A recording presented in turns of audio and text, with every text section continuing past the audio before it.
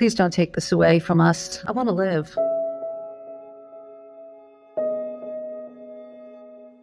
I was diagnosed with stage 4 stomach cancer. Needless to say that this was the most shocking experience of my life, and also it's a death sentence. I was given 6 months to 2 years. The 5-year survival rate for stage 4 stomach cancer patients is only 4%. Been diagnosed with a cancer like gastric stomach cancer is very rare in the United States, which means limited treatment options, even more so at later stages like stage 4. Hi, my name is Lisa, and I have a subset of stomach cancer, which is called diffuse gastric cancer. Typically, there is no viable biomarkers. If I have the chance to try immunotherapy when my disease progresses, which odds are 95% of the time it will, why would I not want to have the opportunity to try to have something that could potentially save my life?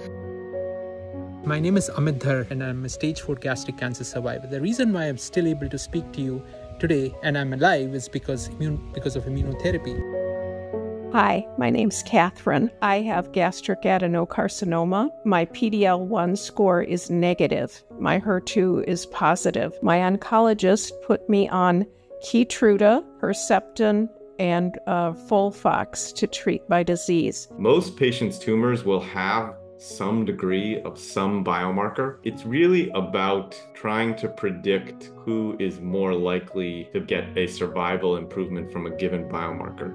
I've tried to think of ways to make this analogy with regards to biomarkers. If you're 5 foot tall, you probably can't dunk a basketball, but there are probably some 5 foot tall people who can. The average 7 foot person is definitely able to dunk, although there are still some 7 foot people who can't dunk. Biomarkers is kind of the same way. Let's take PD-L1 for example. A PD-L1 negative patient, like a 5 foot person, probably doesn't get a lot of bang for the buck from adding PD-1, but there are still PD-L1 negative patients who benefit. My name is Ruben Orozco. Does immunotherapy work? I'm here to tell you it does. I was diagnosed with stage 4 stomach cancer. My doctor right away started me on both chemo and immunotherapy. After 30 rounds of chemo and immunotherapy, my PET scan started to show no evidence of disease. She stopped the chemo and we continued on with immunotherapy. This coming Tuesday, September 10th, will be my 75th round of immunotherapy.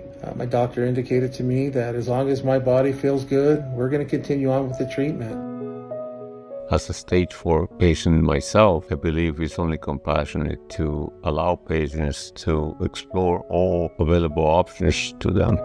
I was able to get my biomarkers tested, and my results were that I'm HER2 positive and PD-L1 positive. Thanks to these biomarker findings, I was able to receive the latest treatment options, and treatment is working. I can tell you that my targeted therapy based on biomarker testing has given me a fighting chance, and for that, I'm incredibly grateful.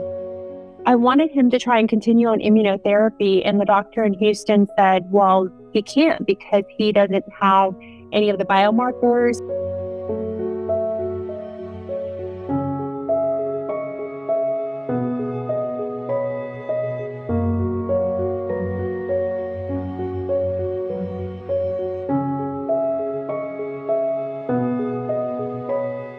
I see articles that show that even patients that don't have these certain biomarkers have responded to immunotherapy. And we need more data sets to analyze the future uses of immunotherapy in combination with systemic and other treatments. Access to immunotherapy is critical for patients like me, and while I ask you to consider all the evidence, please also consider the patient's point of view.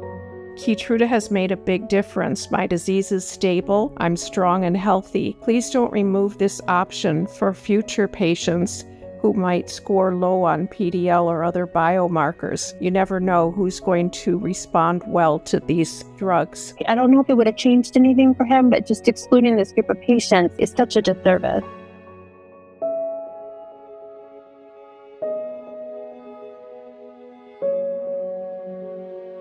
They deserve more.